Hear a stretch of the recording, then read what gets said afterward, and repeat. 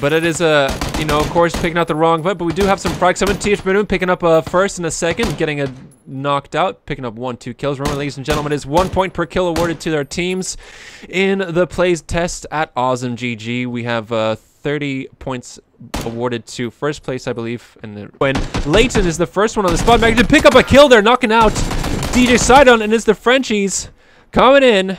Hagen, though, taking up a nice kill onto Leighton, knocking him out, and this is a little bit of a compromise to review. Oh, this is not looking good for them. Fuzzface and Leighton, the last two remaining players, and not even a chance to get the revive in. Fuzzface will be the only one here to contest against this. And can he clutch it? Manages to peek and pull the headshot through the A-cam through that tiny window.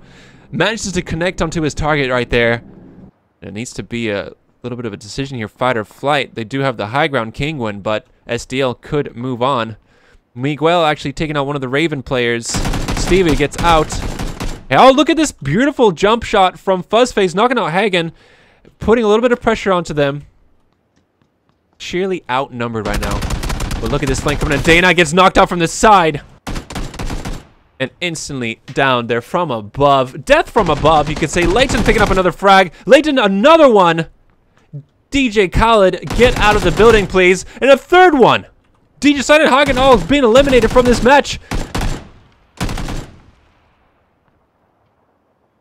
There's Fuzzface trying to put more pressure, and he does eliminate him. Conflict happened up here. Ewan Hardcore, or you know, Heston Charles the third, peeking the headshot, taking out Mike 35. How they are, but you know, they're tier 1, so they must be fairly good. But Profi's gonna go straight in for the kill. VZ already down and knocked out.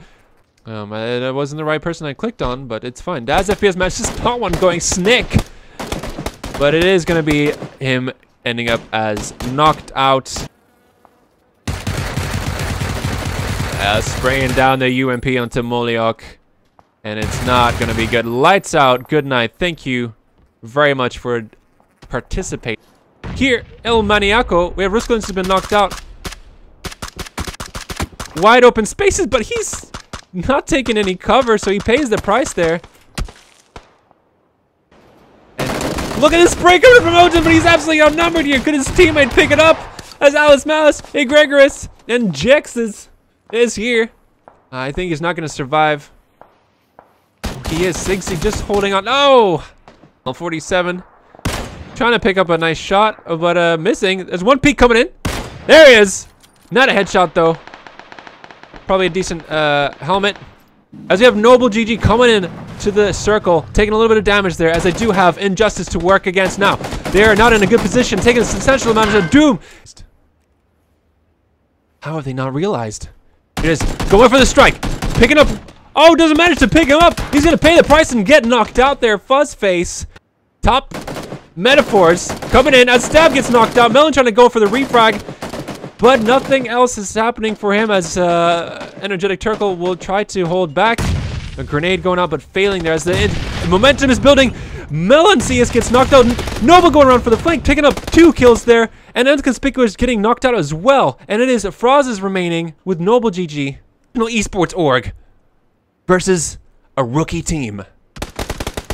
Picking up a kill there, making sure he's down. The circle is getting ever so smaller. Interrogate. Holding this position. I'm not sure who has the circle advantage.